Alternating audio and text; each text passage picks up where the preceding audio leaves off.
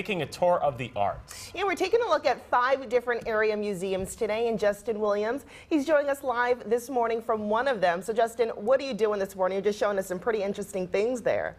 Oh, it's just incredible. Yeah, some interesting things, some interesting items and works of art, but also an interesting event. This is the 2nd annual Milwaukee Museum Mile Day. We're in the Charles Allis Art Museum, but it is one of 5, as you mentioned, that folks will get to go into for free or for a reduced rate.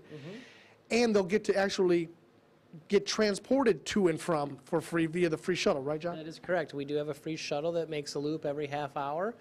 We also encourage people to walk and ride their bike. I mean, this is the Museum Mile, so these museums are spaced out within a walking distance as well. It would be a great day to go for a walk. Perfect day. That's Yeah. excellent. Okay, now Matt has given us a look at one room here in the Charles Allis Art Museum. Can you give kind of the abbreviated tour that you were giving me as you were showing some of, this is the way that the Allises left this room?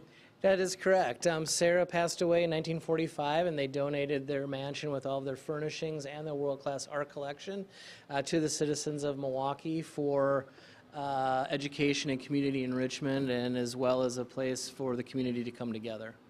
Okay, this is some of their artwork. It's all their artwork. This is not stuff that was brought in here. Back when they were collecting, there was no art museum per se, and so these industrialist families really wanted to bequeath their collections, for the betterment of the city. And they certainly did make it better. Let's move into this next room. Tell me what this room is and what we're looking at here. Yeah, this is the library here at the Charles Allis. Contains Charles's art books for his research and his studies, but it's also, we have our Hudson River School painters here. Okay, and the books you're talking about right behind us, I think. Let me move out of the way here. Yep. And these are actual books that the Allises had about art. Exactly. So when they were researching a particular painter or region or style, they could do so here. They also were sent a lot of artwork back then. A dealer would just send you a crate and say, hey, if you like this, buy it. If not, just send it back. So they were able to kind of follow up with those things. You have, this event starts at 11, right? 11 to 4? 11 to 4 o'clock, okay. Yep. So you have 5 hours to do 5 of the museums. That is correct. Good luck to you if you can get out of one even. An incredible opportunity.